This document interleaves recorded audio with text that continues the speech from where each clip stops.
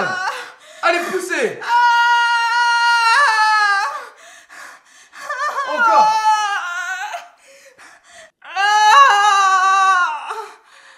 Poussez. Poussez, madame. Nickel. Nickel.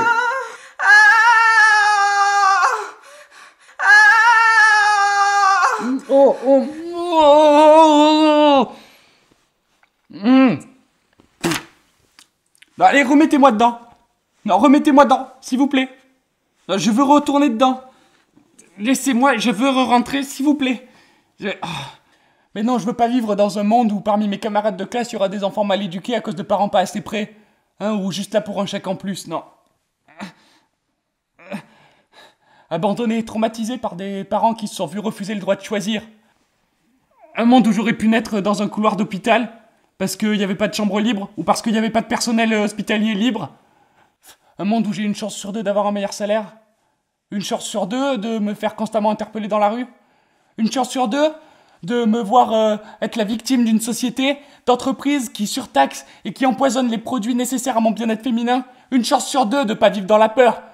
Un monde où une femme violée se retrouve avec un souvenir vivant de son agression et de son agresseur. Une femme sans dignité avec un enfant qu'on va traiter tous les jours de bâtard, qui se sont vus refuser le droit de choisir. Ouais, d'être dans un monde où les pauvres s'appauvrissent, où les riches s'enrichissent. Un monde où on n'autorise pas la dignité de mourir. Un monde où les différents sont traités comme des gens anormaux. Non.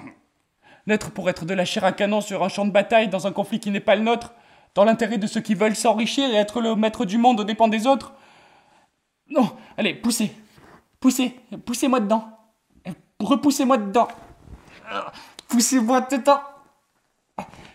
Je veux retourner dedans. Je suis mieux dedans, loin de tous ces morts à coups de cintre, là, qui n'ont pas eu la dignité d'avoir une mère aidée par son gouvernement.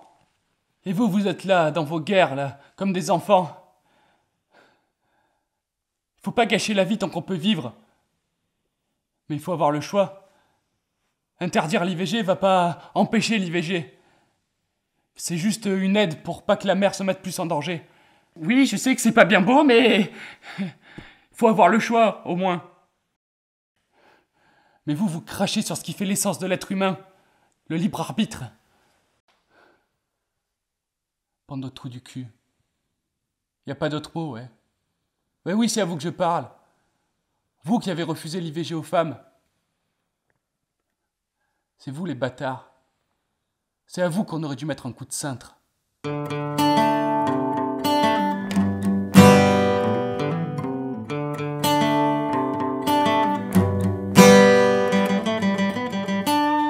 Oui.